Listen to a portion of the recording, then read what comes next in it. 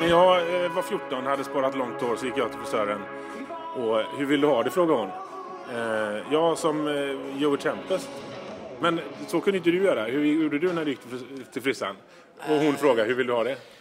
Jag var tillsammans med en tjej som var frisör, så hon experimenterade på mitt hår. Det var ganska enkelt. Så här. När jag låg och sov, så när jag vaknade var det klart. Liksom. Nej, Robert Plant var det nog som väckte min stil. Vad hände med ditt hår då? Nej, det ramlade av faktiskt. Det ramlade av och slog rot på ryggen.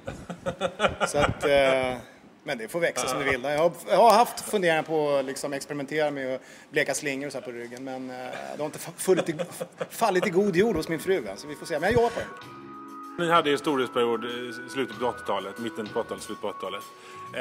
Sen kom grungen och döda 80-talsrocken. Hatar ni grungen?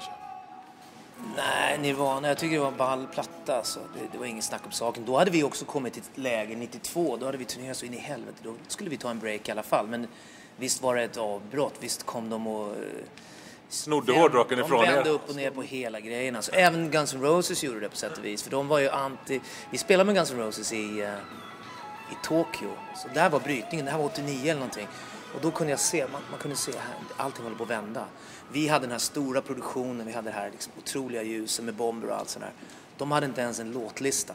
Jag tror att det behövs en skogsbrand emellanåt för att låta de nya skotten växa upp. Liksom. Det är precis det som hände med punken, bara skövlade den bombastiska 70-tals arena hårdrocken. Liksom.